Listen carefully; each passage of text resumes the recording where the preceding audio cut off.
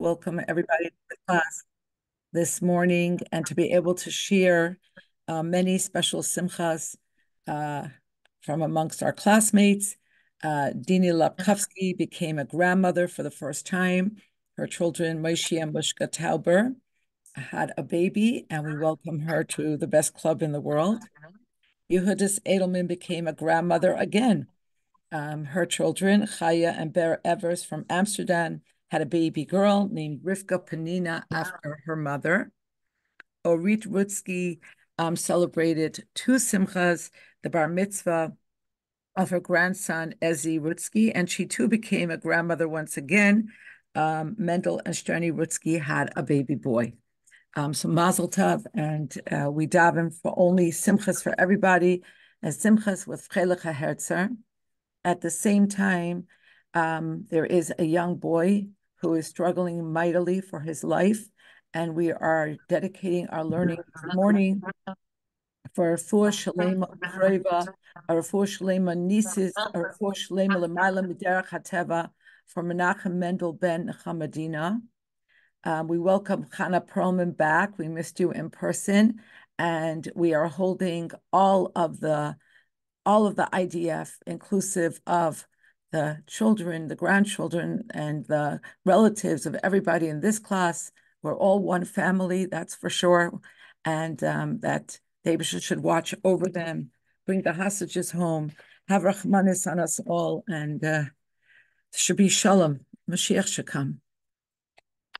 Our Sikha today really just mentions a story and then goes into an exploration of the idea of Nesius, of leadership, of Malchus, of Moshe Yeshua, and how it compares to later leaders amongst our people. And one can argue that the question of succession, the question of having to give over one's position, leadership, to the next generation is one that is always fraught with deep emotion. And it's always, even under the best circumstances, a very poignant and difficult thing. And this is what is dealt with here. So if you have a Chumash or a Chayenu or Dvar Malchus handy, you might want to look at the psukim that create the basis for this morning's Sikha. So we're in Perek Chav Zayin, Pasuk Tesvav. Vaydaber Moshe al Hashem lemar. Moshe spoke to Hashem and said, Yifkoid Hashem Elokei haruchos l'chol basar ish ala eda. Please, Hashem, the God of all people's characters, appoint a man over the community. So Moshe realizes that he is taking his leave, and he's asking Hashem to appoint someone over his flock. And Moshe says that this person should be a person asher yitzei lifnehem v'asher yavo lifnehem, who will go out, and it's understood that it'll be to battle in front of them and will return in front of them. V'asher yitziem v'asher yiviim, and who will lead them out safely and bring them in safely. V'lo yisiyah das Hashem katzoin asher ein lahem roya. And Hashem's congregation should not be like sheep that do not have a shepherd. I think that on the heels of Gimel Tammuz, these words hit us very, very deeply and very strongly. These very, very heartfelt, poignant words. Vayomer Hashem Moshe. So Hashem said to Moshe, "Kach l'chas Yeshua ben Nun, ish asher ruach bai." Take Yeshua ben Nun, a man in the Chayenu's rendition who has a considerate character, v'samachta es yodcha olav, and you shall rest your hand upon him. V'ha'amadta oisei lifnei Elazar ha'kohen, and you shall have him stand before Elazar the kohen, ulifnei kol ha'eda, and before the entire congregation, the whole community, v'tzivisa oisei leinehem, and you should direct him in full view of the entire community. In other words, this is not going to happen in the shadows. This is not going to happen in the middle of the night in the darkness. Hashem wants the the succession to be made public, for the authority to be vested in full view of all of Bnei Yisrael. V'nasata mehaitcha olav, and you shall place some of your majesty upon him. Leman yishmu kol adas Bnei Yisrael, so that all of Bnei Yisrael will listen to him. V'lifnei Elazar HaKohen ya'amoid, he will stand before Elazar the Kohen, v'sha'al loy b'mishpat ha'urim lifnei Hashem, and will inquire of him the ruling of the Urim before Hashem. Al piv yetzu v'al piv yavoyu, and according to Elazar's instructions, they will go out to battle, and according to his instructions, they will return. Who? Meaning Yeshua v'chol b'nei Yisrael itai v'chol ha'eda, and all of b'nei Yisrael and all of the Eda. And who is the Eda? Rashi says that's the Sanhedrin. Vayas Moshe kasher tziva Hashem oisei, and Moshe did as Hashem commanded him to do. Vayikach es Yeshua, he took Yeshua v'yamideu l'fnei Elazar HaKohen v'lfnei kol ha'eda. He put him before Elazar and the entire congregation. Vayismach es yadav, note that Hashem had said that he should rest his hand, but Moshe rested his hands. Rashi says, Ba'ayin yafa, he did it in a generous way. Yoser v'yoser mimashen etztava, shekadosh baruch hu amar lo v'samachta es yadcha, v'hu asa b'shtei yadav. Much more than he had been told to do. Hashem told him to put one hand, he put both of his hands, and in doing so, va'asa'oi kechli molei v'gadosh u'mloyei chachmasei ba'ayin yafa. He thus made Yeshua into a full and overflowing vessel, and he filled him generously with his wisdom. That is the narrative that supports the Sikha of today, which is an exploration of the type of leadership that Moshe and Yeshua held, and how it compares and contrasts to later models of leadership in Bnei Yisrael. Pinchas Beis. Aleph, Sif Aleph. B'Parshasenu, Misupar al Dvar Bakashas Moshe Mekadosh Baruch Hu Yifkad Hashem Goimer Ish ala Eda. In our Parsha, we learn about Moshe asking of Hashem to appoint a leader upon Bnei Yisrael. Umana Kadosh Baruch Hu, and Hashem's response, Kach l'chas Yeshua ben Nun, v'samachta es yadcha alav, v'asher chein asa Moshe, v'yismach es yadav alav. And that is what we just read, that Hashem told Moshe to take Yeshua ben Nun and to put his hand on him, and this is the original smicha, and Moshe put his hands on him. B'negei leminui melech, regarding the appointment of a Jewish king, Kasav HaRambam, the Rambam wrote, Ein ma'amidin melech betchila, ella al pi bezdin shel shivim zakenim, va'al pi navi. A king can never be appointed, from the get-go, from the start, without a bezdin of 70 zakenim and a navi. And then the Rambam goes on to say, Ki Yehoshua, like Yehoshua, Shemineu Moshe Rabbeinu Beis Dinai, like Yeshua, who was appointed through Moshe and his Beis Din. Umizeh Muchach, and from this it's proven, Shaladas HaRambam, Minui Yehoshua Shebeparshasenu, Haya Inyan Shel Minui Melech. So it's clear that from Rambam's perspective, the appointment of Yehoshua, about which we just read, was the concept of appointing a king. V'tzarech lahavin, we have to understand. Halo harambam atzmai pasag, kishem amidin hamelech moishchin oisi b'shemen hamishcha. The Rambam in his work paskins that when you appoint a king, you have to anoint him with the shemen hamishcha, with a special anointing oil. V'imkein lama leimatzinu sheMoshe Rabbeinu mashach es Yeshua b'shemen hamishcha.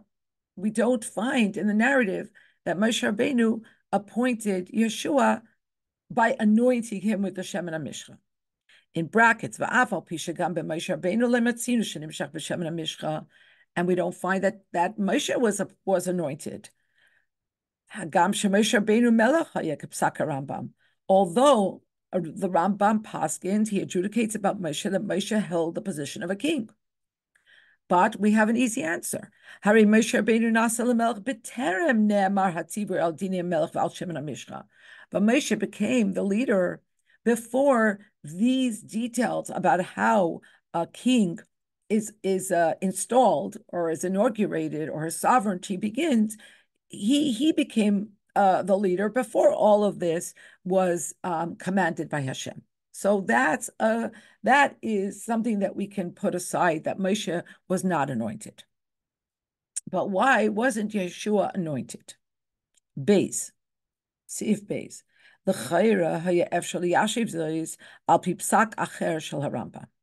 Seemingly, we can reconcile this by referencing a different psak from the Rambam.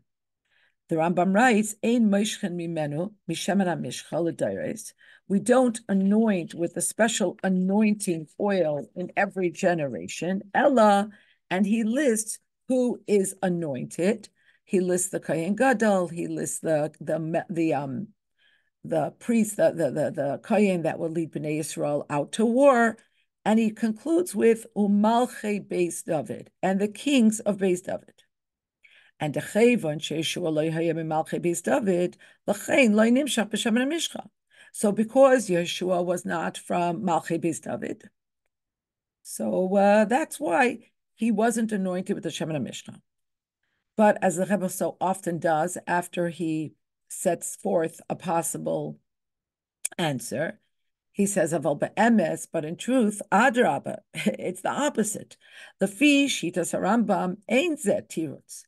If you go according to the Rambam's trajectory of thought, if you study the Rambam, if you go according to his shita, according to his way of understanding, then this doesn't help us. Because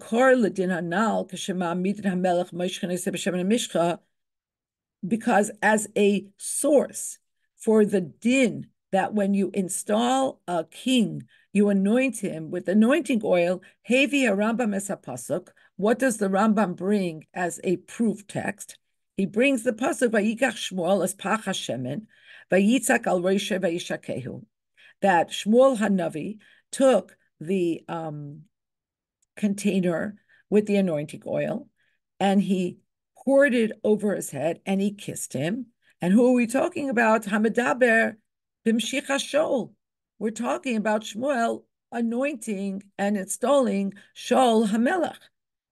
And Shol Shalei Hayim Malchei Beis David. And Shol was decidedly not from the Davidic ancestry. Umikan Shaladas Rambam Nimshach Shol b'Shemen HaMishcha. So from here we see that according to the Rambam's opinion, Shaul was anointed with the Shemen HaMishcha. Umizem muchach. So from this, we must say, shekavanas harambam b'masha kasav k'shema'amidin hamelech moishchenes b'shemen hamishcha. That when the Rambam writes that when a king is installed, he is anointed with the anointing oil. He lechol melech afilu shaloi mimalchei Beis David. That this applies to every king, not only the kings of Beis David. And from the very verbiage that the Rambam uses, he doesn't qualify the word melech. He simply says K'shema'amidin hamelech, which leaves it wide open to a melech of any and all ancestry. On the other hand, Umasha pasak she'ein moishchim imenu l'dayos ela umalchei Beis David, and the fact that the Rambam also writes that for all generations, the anointing oil would be used for very specific circumstances. That would include the kings of Beis David. Hainu dafka la'achare. Note that the word la'achare is underscored. It's only after shekvar nimshach David. Once David was anointed, then for all generations following that, the kings of Davidic ancestry were anointed in like manner. And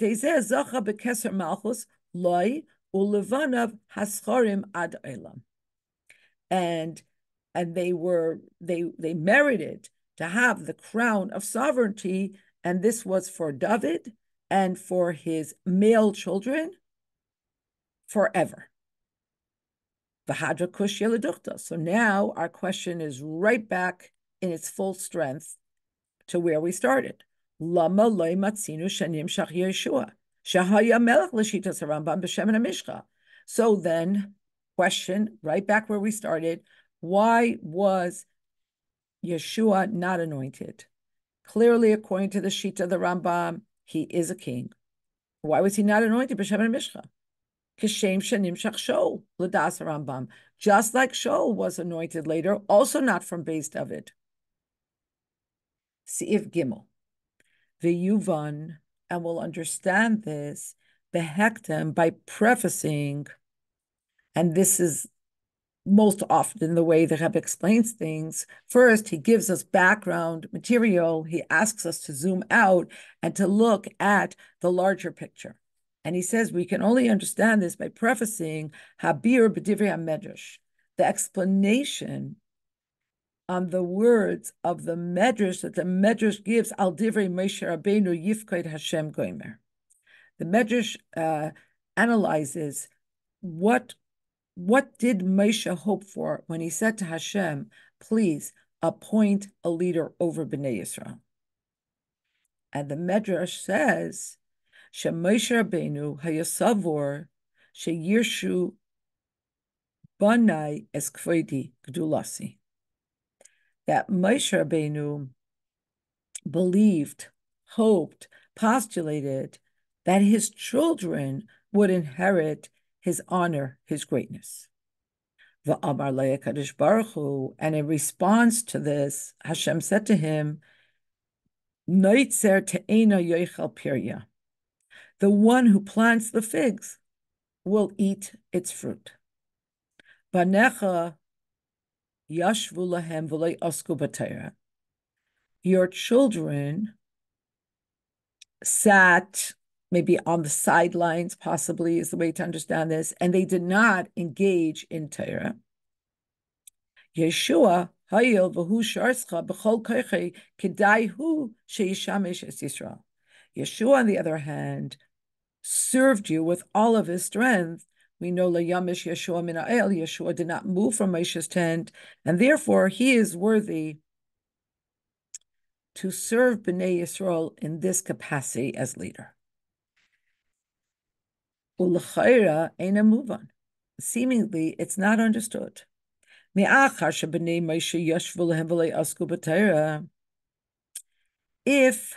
Rabbeinu's sons did not engage in the study of Torah, not to the extent that Yeshua did, certainly,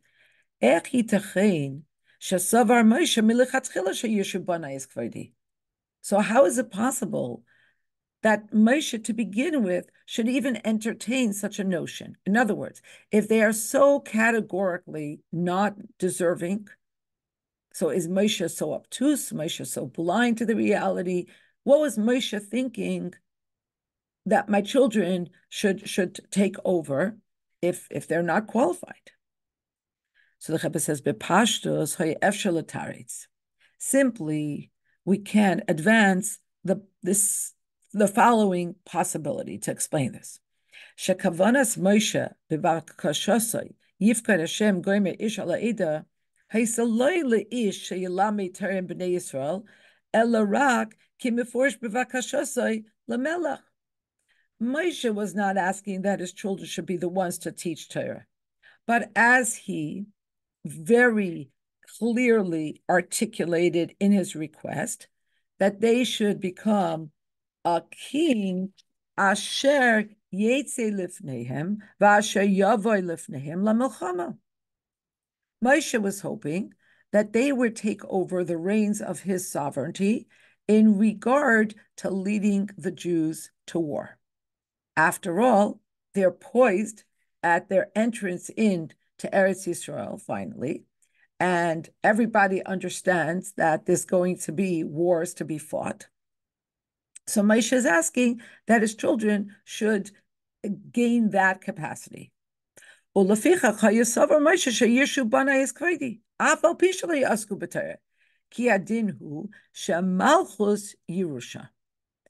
because in his mind, he what he had in mind was that his children should be Yerushim in terms of their taking the Jews out to war, and Malchus is generally passed down Yerusha. So therefore, it wasn't a stira. There was no contradiction here in his fully understanding that his children were not as immersed in Limud HaTorah as Yeshua was, and at the same time asking for them to take over his position in terms of leading Bnei Israel out to war. But the Rebbe says, this can't be the answer. Why?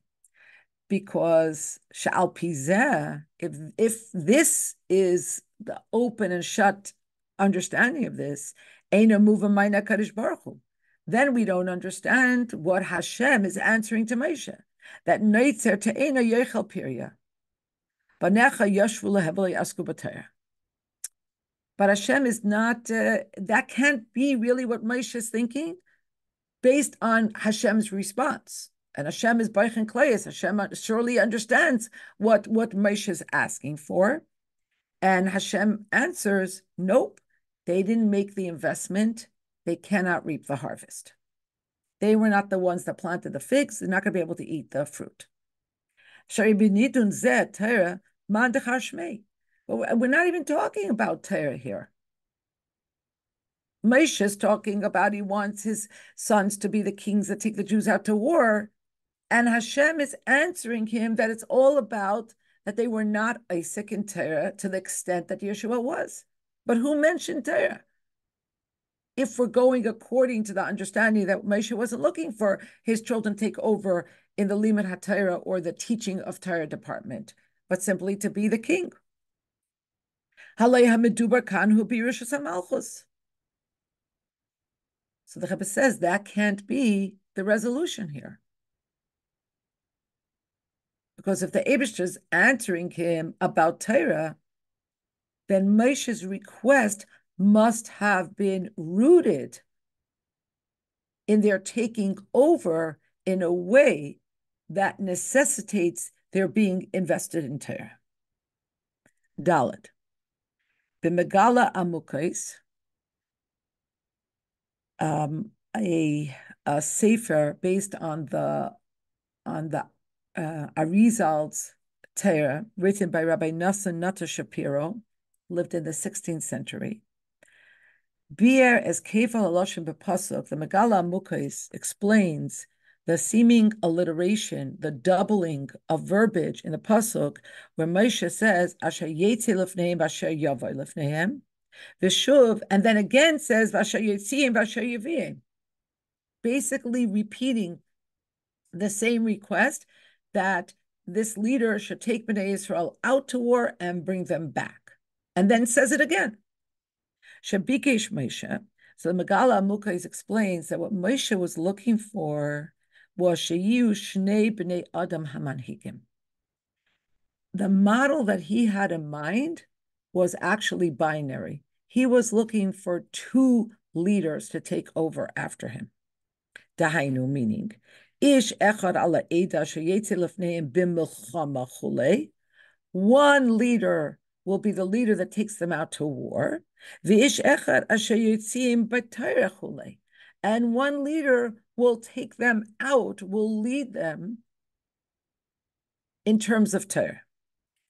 V'al kach anhu HaKadosh Baruch Hu.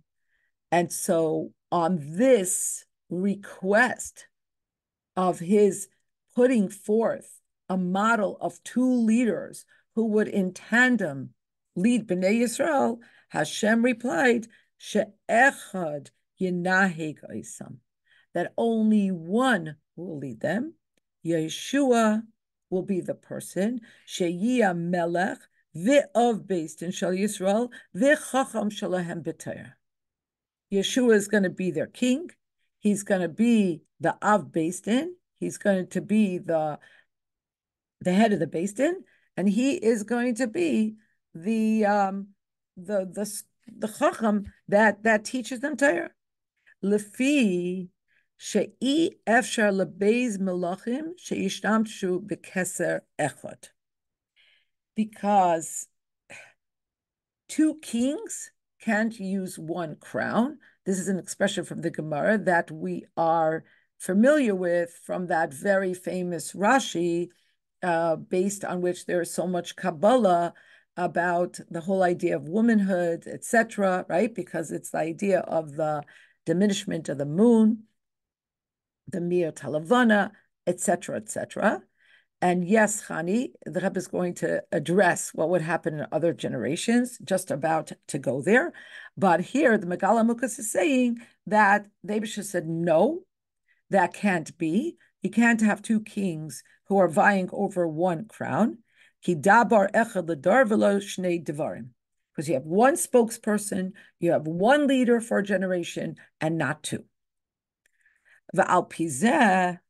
And based on this explanation, mituratzim gam divrei hamedrash hanal. Now we can better understand the medrash that the Rebbe brought down.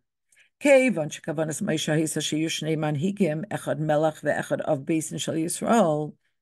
Because Moshe had in mind a model where there were two leaders. One would be the king and one would be the leader in terms of Torah and Beisdim. Al kein hayanir be'enav she'ez hahismanus lemelucha tzarich echad mipanav l'reshes canal. So if there's going to be two leaders, then in Moshe Rabbeinu's mind, it wasn't a stira. There's no contradiction between his sons not being as invested or as steeped or as anchored in the Torah as Yeshua is, because one of them could be the king and Yeshua will be the leader in Torah. But the Eibishter's will was that they should have one leader, the hu yiyah hein hamelech, the hein of Beistin shel Yisrael, and this one leader would be both the king and the of Beistin. And because for somebody to be the leader of Torah, they have to be deserving, they have to be appropriate for that position. They have to be neitzer to Eina. They have to be the one that worked to plant the figs, and only then Yochel Pirya can they be the one that eats. Uvanav shel Moshe lo hayu matim lekach, and Moshe Rabbeinu's sons were not fit for this position. Lekach lefi shelo asku b'Torah, because they were not as involved in Torah. Lo hayu b'koychem klal l'reshes kvedah shel Moshe, and therefore they were not in a position to be heirs to Moshe's position and to Moshe's glory and honor.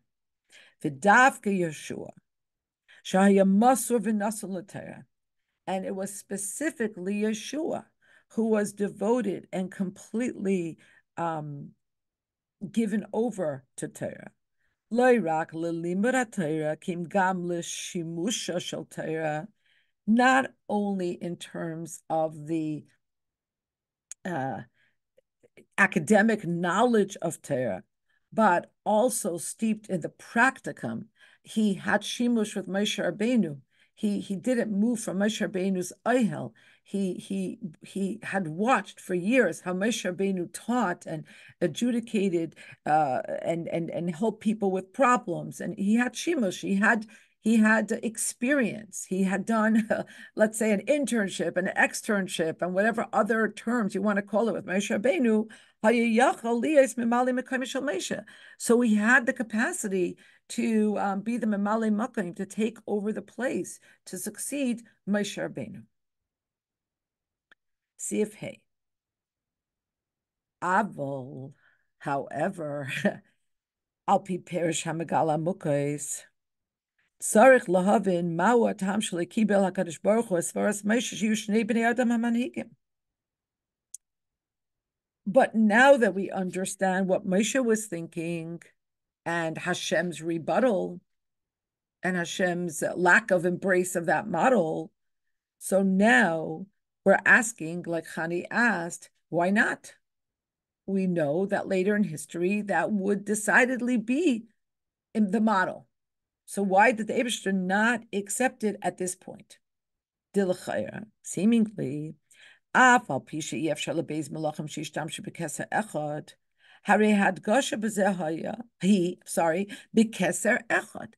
it's true that two kings can't be vying and jostling for one crown.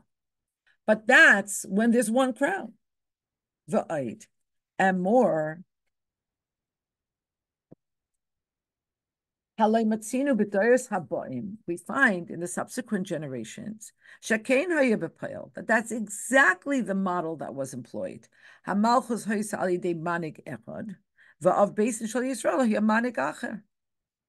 person was the king and one person was the Av Beis Din.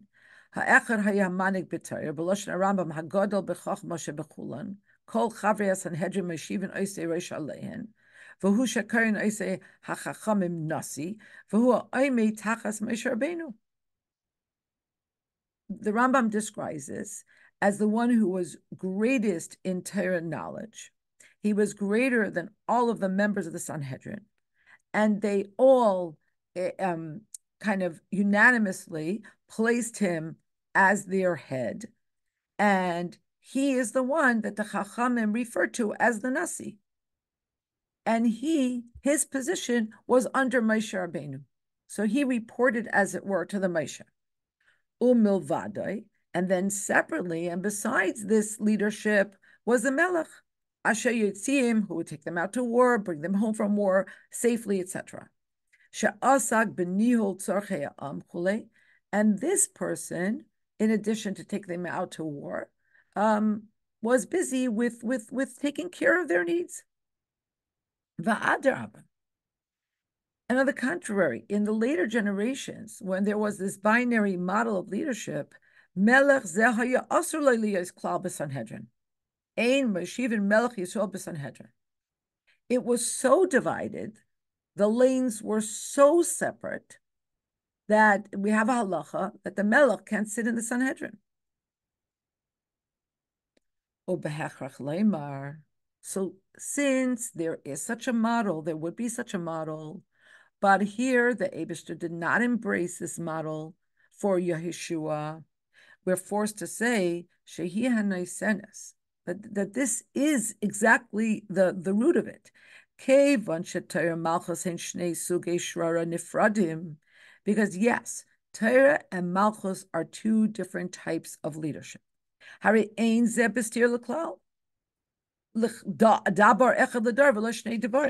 So when you have this binary model, it's not a contradiction to the rule that you have one spokesperson for every generation. But obviously, that's not what the Eibishter wanted here. So we're back to our original question. Lama benidun didan lo yosef shoras lahafrid b'minu hamelch leminu of Beis Shel Yisrael v'haya hechrach she'echad yinai gosem Yeshua.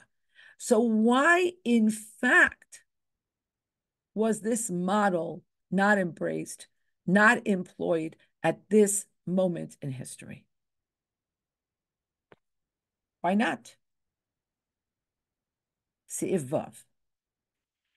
V'yesh loymar habir bazeh. And now the Rebbe advances his explanation, always qualifying with, one might say. Bahagdamasa l'Sefer Hayad, in the Rambam's preface to his Mishnah Torah, Kasav HaRambam es Seder HaMeser B'Torah Sheba'al Peh Mi Moshe V'ad Rav Ashi. The Rambam delineates the chain of transmission of the Torah Sheba'al Peh, beginning with Moshe until Rav Ashi at the sealing of the Talmud Bavli. Ubeminyan Mekable HaTorah, and when he delineates each chain in the transmission, in the receiving of the Torah from the generation that preceded them, Die Karambam Bilshoinoi, the Rambam is very specific with his verbiage, v'kasav, and he writes, Pliny kibel mi Pliny. X received from Y. But when he says who they received from, he says, Hamekabel HaKoidem, the one that received previously, Y, U Beis Dinoi, meaning, Oy Chaverov, it's either it was received from this and this person and his based in, or this and this person and his friends, his cohort. Ubemakam acher bir, and in another place, he explains, Shebekach bikesh lahadgish, shahakabala rabim mirabim lo yachid miyachid. With this, the Rambam wants to underscore that the chain of transmission was from a plurality of people to another plurality of people. It wasn't one person to one person. Why is this so important? Because if you're dealing with one individual, it's always possible for there to be a breakdown in communication. But if you're dealing with a large group, and a large group is transmitting something to another large group, then presumably if there are any areas of contention or lack of understanding and clarity, it has to be worked out at that moment of transmission. And therefore, the Rambam underscores that this was the way it happened. However, matzinu b'zeh yotzei min haklal. But in this paradigm, we find an exception. B'negei Yeshua, when it comes to Yeshua's listing, Shina HaRambam, the Rambam changes his lashon, his terminology. V'diek laimar, uskenim rabim kiblu miyeshua. Many zakenim received the transmission from Yeshua. Liloi hahisafa ubeis din ukiyetze without qualifying that it was from Yeshua and his based in, or Yeshua and some other cohort or some other group. It's simply Yeshua. Vitam hachiluk. And the reason for this distinction, for this digression from the way the Rambam records the transmission in the other generations, move on midivrei haRambam sham lifnei. And the reason for this difference is understood from what the Rambam writes before this. He writes, Torah Sheba'al Peh, limda Moshe Rabbeinu kula, beveis dinoi, l'shivim zakenim. Moshe Rabbeinu taught the entirety of the Torah Sheba'al Peh that he imparted in his based in to Shivim Zakenim. Ve'elazar uPinchas v'Yeshua shloshtan kiblu mimoshe. And Elazar his son, and Pinchas his son, and Yeshua, those three, received it from Moshe Rabbeinu. Uli Yeshua, and separately he taught it to Yeshua, Shehu Talmidei shel Moshe Rabbeinu, who was the student, the main student, the protege of Moshe Rabbeinu, to Yeshua, Masar Torah Sheba'al Peh v'tzivahu aleha. So to the other people, it was a plurality, and they received it from Moshe. But to Yeshua, Moshe himself, not Moshe ubeis dinoi, Moshe himself transmitted the Torah Sheba'al Peh, and he commanded him concerning it. Kiloimar, this is to say, Yeshua lo yahaya rak mekabel mimoshe Rabbeinu ke'elazar Pinchas v'shivim zakenim. Yeshua was not merely a recipient of the transmission from Moshe, as were Elazar and Pinchas and the 70 zakenim. Ela Yeshua dafka masar Moshe Torah Sheba'al Peh kula. But to Yeshua, Moshe transmitted in a completely different way the whole corpus of this knowledge of Torah Sheba'al Peh. And I just for a moment want to just quickly say that one of the things that the Rambam explains in his Hakdama is that there are different aspects of the Torah Sheba'al Peh, that there are different strata. Here we're talking about the largest percentage of the corpus of Torah Sheba'al Peh that Moshe Rabbeinu taught when he gave Bnei Yisrael the Torah. And all of this he transmitted to Yeshua in a different way than to the others that he taught. U'kamaimer HaMishnah, and like the famous Mishnah that the whole Pirkei Avos opens with, Moshe kibel Torah misinai u'mesar Yeshua. Moshe received the Torah from Har Sinai and gave it over. I'm struggling here, and if somebody could help me, I'm struggling to find an English word that can encapsulate what the Rebbe is saying here, that the idea of umisara li Yeshua, it's not simply teaching, it's not even simply transmitting, it's maybe Inheritance, a word of an inheritance. Maybe. I don't know if umasara is inheritance. That would be more Yerusha. Um, it's like the transposing of the like somebody's saying maybe infused. Maybe I Printed? I don't know. Like imprinted because it's absorbed by the other side. I don't know. maybe, but I still think that's not completely capturing it because all of transferring.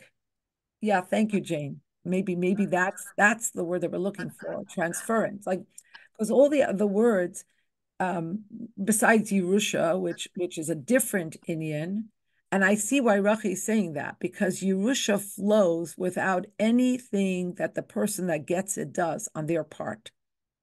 So I think there's something to that, even though the word umisara is not, about Yerusha, but thank you, Rachi, because that allows us to maybe hone in on the distinction here. Because when you teach other people, a lot depends on their being able to receive it. And here it seems like the Rebbe is explaining that it was simply taken and transferred in total to Yeshua. Thank you, everybody. V'lachein, like Kasav HaRambam, Lagabi Yeshua ubeis dinai. And that's why the Rambam doesn't write about Yeshua, that Yeshua gave it to the Slonim with his beis din. Ki b'negei lemesiras hatayra haisa hakabala miyeshua atzmai. Because Yeshua transferred it himself to the Slonim. Kiban sharak loy masar Moshe Torah shabal peh kula.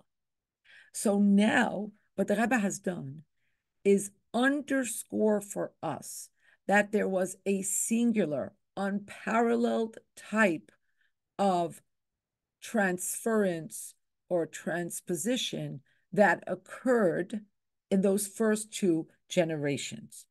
Hold on, I see there's a message in the chat. But it does seem like Yeshua had to be the fitting recipient, unlike the inheritance. Yeah, in that way, the parallel breaks down, Chani. That's correct. In that way, the parallel breaks down. Because a Yerush doesn't have to love the one that they're married from. They don't have to know them. They don't have to be cognizant of them, etc. And Yeshua had to earn this, yes. V'nimtza sheyesh chiluk ikri bein Moshe v'Yeshua levein nasi hasanhedrin shebedereh shel achrei. And so now we have established that there is a profound difference between Moshe, Yeshua, and those who would take over a parallel position in the subsequent generations. Yeshua and Moshe Rabbeinu shavim bekach. Yeshua and Moshe are equal in the respect shemisiris hater shabal peh kula nitna lechol echad mehem the nimsara mimenu levadoi. Their unique standing is that the entirety of the Torah Shabbat Peh was transferred to them, and they themselves, without any backup choir, as it were, transferred it to the next generation. Masha Enkein, a contradistinction, Masha Nasiya Sanhedrin Oimei Tachas Moshe Rabbeinu Canal. But when it comes to the subsequent generations, and we talk about the Nasi, the prince, the president, the head of the Sanhedrin who stood under Moshe, Harei Zeh b'negeh leprat misuyim. So we understand that that status bespeaks one dimension of who they were. Kishem sheMoshe Rabbeinu haya al gabein shel shivim zakenim, just like Moshe was above the shivim zakenim in his day. Al derech zeh kol nasi hu haroish al gabein shel hasanhedrin b'yoseh gadol b'chach Moshe b'chulan. So vis-a-vis the Sanhedrin and subsequent generations, the Nasi of the Sanhedrin would be al gabehen, would be above them. Aval inyan mesiras hatayra. But when it comes to transferring the Torah, ein hu oimei tachas Moshe Rabbeinu, ela hatayra nimseres be'emtzos kol habeisdin rabim mi rabim. But any subsequent leader of the Beis Din was not a placeholder for Moshe Rabbeinu, did not hold the same authority, did not occupy the same position, because in subsequent generations, it was always transmitted Rabim mi Rabim. Seif Zayin. V'zehu hachiluk bein zmanu shel Moshe v'Yeshua l'dayr shel achareim. And this is the difference between Moshe and Yeshua and the subsequent generations.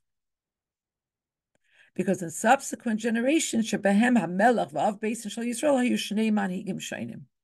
In subsequent generations, the king and the Av Beis Din were two different people. Aval Pisha Nasi Sanhedrin hu b'ma'ala ha'elyona b'shraris ha'Torah. Although, yes, it's true that the Nasi of the Sanhedrin would have the top position when it came to leadership in Torah, b'chol zois, still in all, ein hu magia l'dargas nesiusa shel melech. He still doesn't reach the level of the leadership that a king has. Shechein, because as we know, gidrei shel melech hu, that the category of a melech is defined by the fact Ein al gabav ella Hashem elokav. There is no one above the king except for God, his God. And it's not only that there's no one above the king when it comes to sovereignty, for instance, in taking the Jews out to war or taking care of their other needs, ella yeser al kain hu hashayla tayichidi, but it's more than that. He is the singular sovereign. And he doesn't have to reckon with anyone else. Ukanal, and to revert back to the verbiage that we were introduced to earlier in the Sikha, dabar echad ledar v'lo shnei dabar. There's one spokesperson for the generation, not two. Lefisha melech einoi ela echad, because there's only one king. V'ilu nasi Sanhedrin. But when it comes to the head of the Sanhedrin, Keivan shehu echad michavrei Beis Din shel ayin aleph, because he is, when all is said and done, one of 71, ela shebiyoseh gadol b'chachma shebechulan harehu reish lahem. But because he is greater in chachma than all of them, he emerges as their de facto head. But ein nisiyosai besug nisiyosai shel melech. But his leadership is not in the same category as a king, above whom there is no one but the melech malchei amlochim. Ulefichach, and therefore Nasi Sanhedrin einay stir lemelech, and therefore it's not a contradiction to the king, and therefore it's not like two are jostling for one crown. Umemela. So we're not talking about two kings. We're not talking about two spokespersons. We're talking about two positions, and there's a very clear hierarchy. Masha'en came Moshe v'Yeshua. But this model that would later be employed stands in stark contradistinction to Moshe and Yeshua. Hare teichen hanesiu shelahem b'Torah, because the content of their singular sovereignty that was in Torah, not only were they the heads of the Zakenim, Elagam b'kach shemoshe kibel Torah misinai u'masar liyeshua u'nesinus kizu b'Torah he b'dargus hanesius shel melech. But Moshe and Yeshua are different because the sovereignty flows from Torah. It flows from the fact that Moshe kibel Torah misinai u'masar liyeshua. It's a different kind of sovereignty altogether.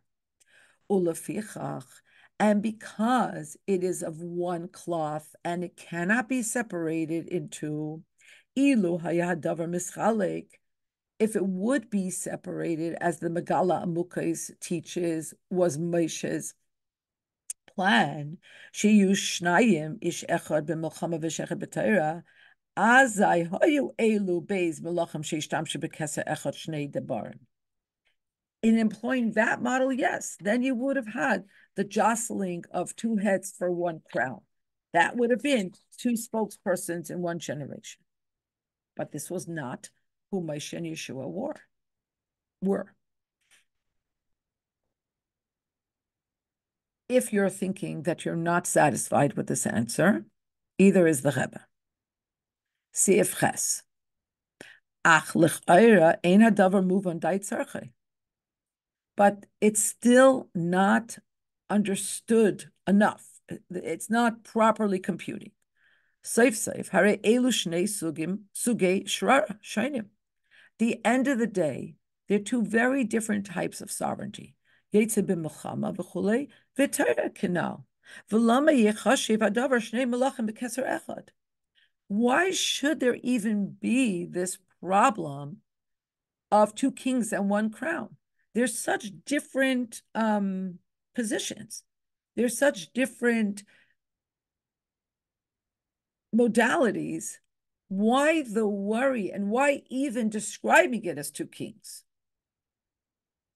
Why is the one who's the general, seemingly, described as a king? And we might say that the explanation is as follows. It lies in understanding the unique position of kingship in Bnei Yisrael. B'negei l'tafkid hamelech, kasav harambam.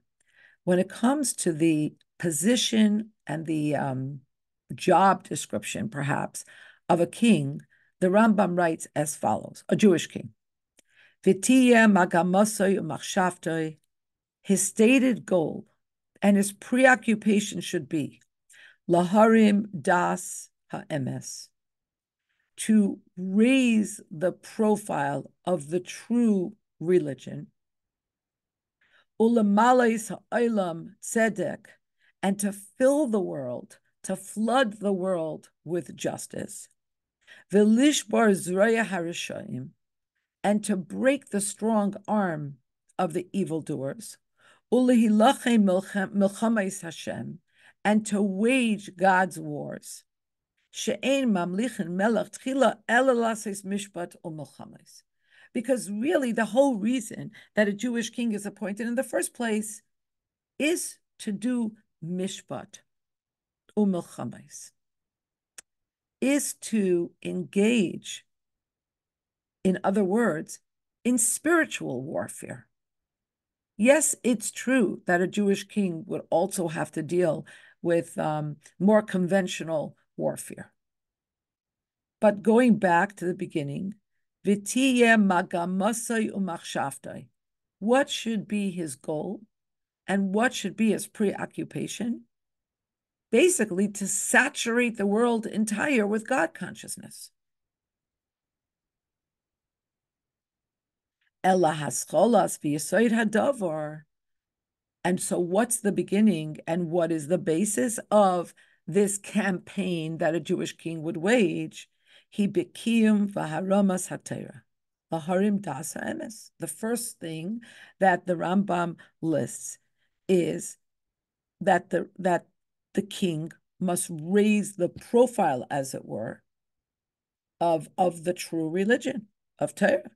Lahavi l'kiyum mishpatei haTorah b'payel, and to bring people practically to keeping the Torah. And in this way, the actual wars that a king has to wage, they too become suffused with God consciousness.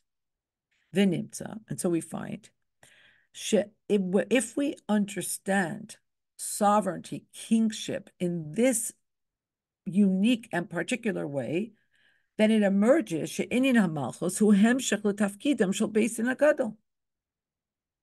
the whole idea of sovereignty is an extension of, it's a continuum of the idea of the Beis Din, of the Sanhedrin. Beis Din HaGadol heim amudei ha'hoira u'mehem choik u'mishpat yotze l'chol Yisrael. They are the bastions, they are the pillars of instruction, and from them, all matters of Torah law go out, they radiate to all of Bnei Israel.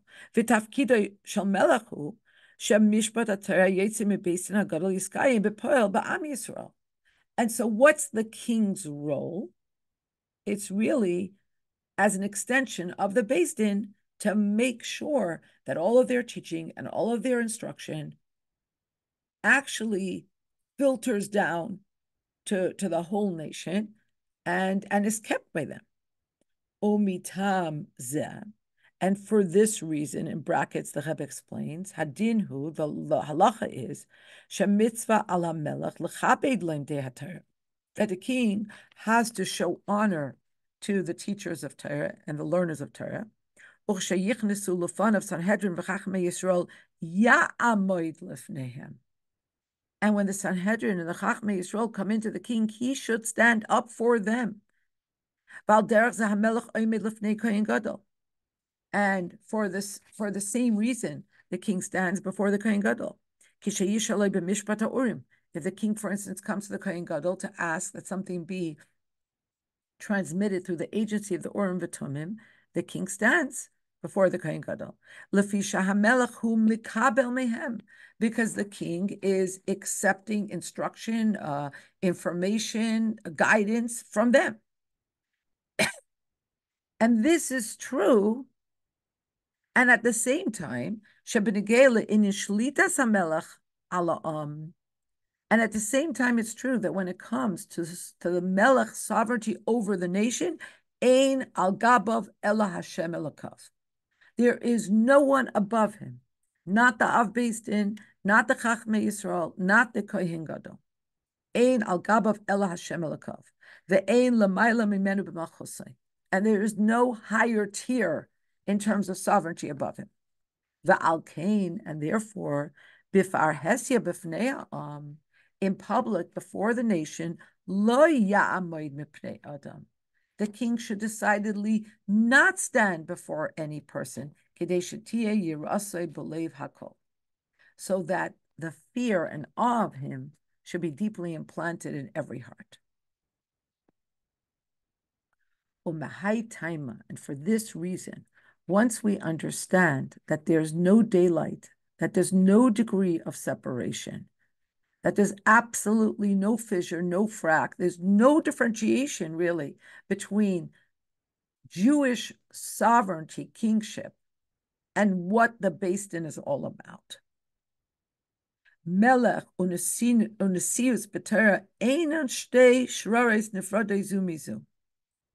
You can't separate kingship and nesius, being the president or the head of the Beis Din in Torah, because they're not two different forms of leadership.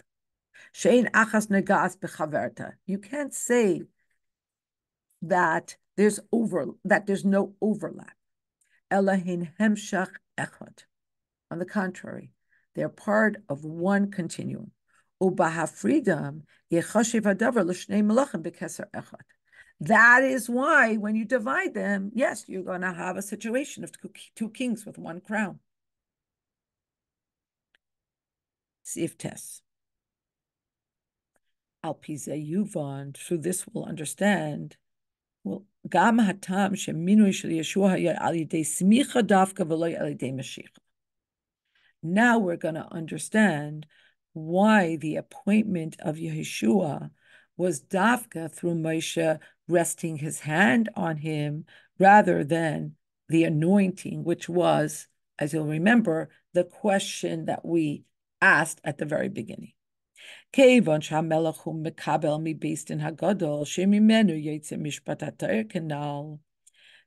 we understand that the melech is in some way mekabel, a recipient of the Beis Din, or a continuum of the Beis Din's mandate. And from the Beis Din goes out mishpat haTorah, the adjudicating of all things Torah.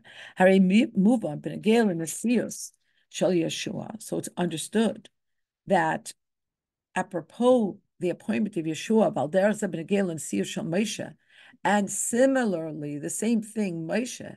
It's not simply or only that Moshe Rabbeinu's appointment precedes the information about anointing with oil, but rather, Asher boy hayu shnei inyane hanesius, hein melech vehein nesius hatayra b'dargas melech. There was both aspects of sovereignty. In both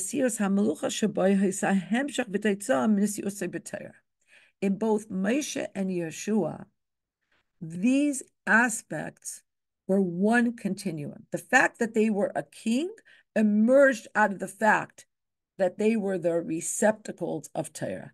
In the chat, as you explain this further, the word encapsulate comes to mind. It's a difference between wearing the crown and the clothing versus becoming the person who no longer has a separate will. Thank you, Hannah. Yeah, that's beautiful.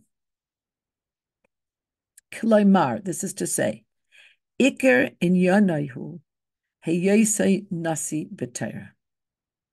This is to say, in full-throated fashion, that the main aspect of the sovereignty is that they are sovereign in Torah. Hu ha-moiser es ha-Torah kula li-Yisrael. They are the ones that transfer the Torah in total to Bnei Yisrael. U'b'noisa b'zeh haya by inyan ha-melucha al minas lahavi l'kiyum mishpat ha-Torah b'poel b'teich am Yisrael.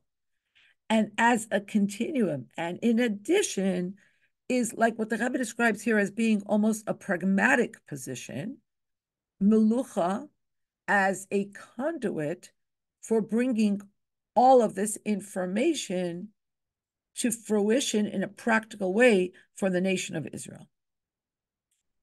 V'lachein haya minuyav al yidei smicha.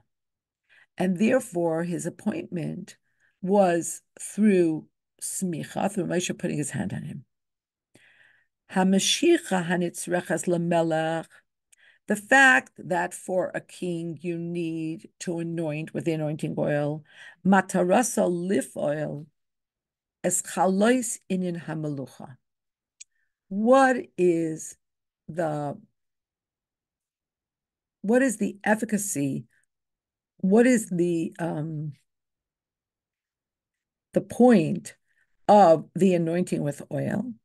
It's to begin the sovereignty. It's to inaugurate. It's to establish something new. Al derech malchus Shaul rayas haramba, which was what happened with Shaul, which is the proof text that the Rambam brings down. Masha enkein, but in contradistinction, malchus Yeshua, which the Medrash compares to Neitzer to Eina. Yeshua's malchus is of a very different kind, because the main foundation of his malchus, Nisias B'inyan HaTorah, is the fact that he had received in total the transfer of the Torah from Moshe. Ulefichach he nif'ala al yidei smicha, and therefore the formal start of his reign was effectuated through smicha, hakshur l'Torah dafka, which is connected to the transference of Torah authority. Shari b'negei l'Torah v'hayra dafka, because it's dafka specifically to Torah and to teaching that the Rambam and the Gemara Sanhedrin say smuchin ish mipi ish, that one is ordained from the other, or the expression smuchun luna, ordain us. Sif Yud. Al pi habir hanal. So based on the above explanation of the difference and the uniqueness of Moshe and Yeshua's leadership vis-a-vis later generations, move on gam, it's also understood, Shamasha Amru b'medrash hashol hayamelach rishon, Eina b'stir klal la'amr b'divrei Rambam o b'kama midrashi Chazal shalom Moshe Rabbeinu v'al derech ze Yeshua hayadin melech. It's not a contradiction to call Shaul the first king and to also refer to Moshe and Yeshua as kings. Because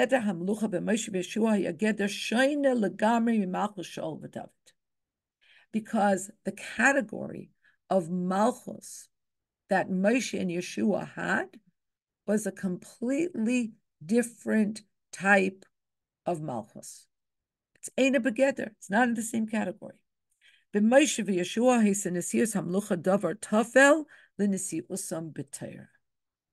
fact that they were kings was secondary to their sovereignty in Torah. And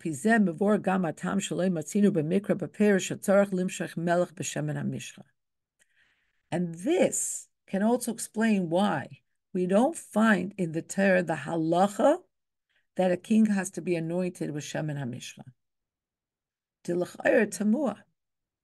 Seemingly, this is a question.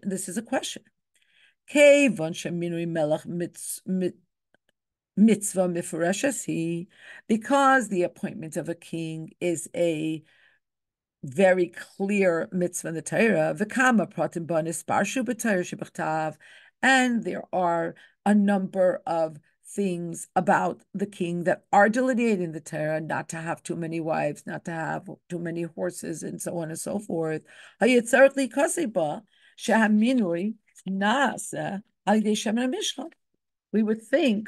that the Torah would also tell us that the appointment of the king is done through the agency of Shemen HaMishcha, al derech shenichtav din Mashiachas Kohen Gadol, Mashuach Milchama. Like we find that the Torah does tell us that the Kohen Gadol had to be anointed, that the Kohen that went out before the Jews in war had to be anointed. Chani's asking why then were subsequent kings anointed.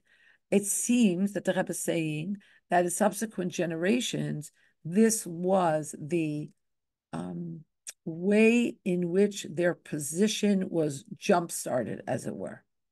This was the formal beginning of their position as Malachim, as opposed to Moshe and Yeshua, for whom the Melucha flowed as a natural extension from the fact that they were the receptacles of the Torah.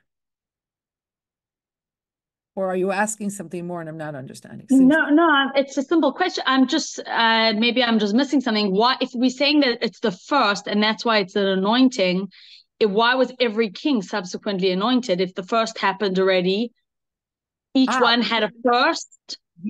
This was the way in which their Malchus begun. This was the way in which Hashem vested them with Malchus. So each one had to go through that process or formality, but it's not a formality. It's like the opening of a conduit of their melucha.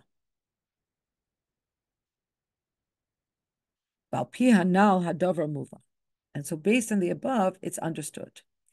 Inyan ha-melucha, keseder shenikva milichatchila al pi Torah. The inyan of melucha, the way it was originally established in Torah, and as it was practically personified in the person of Moshe and in his successor Yeshua, is in a way where the Melech is also the leader in Torah, and the Malchus flows naturally as an extension of his leadership in Torah. And therefore you don't need the Shem and HaMishcha, because that's not the start of their Malchus. And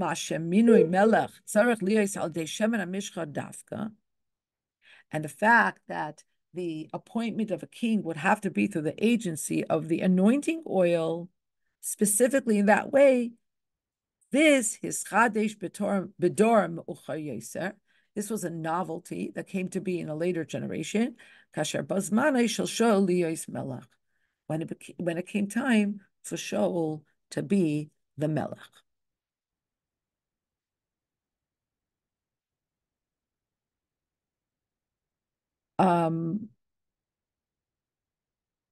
If I was more intelligent, I would stop here, but I can't control myself because I am thinking that the same question that I have must be in a lot of people's heads.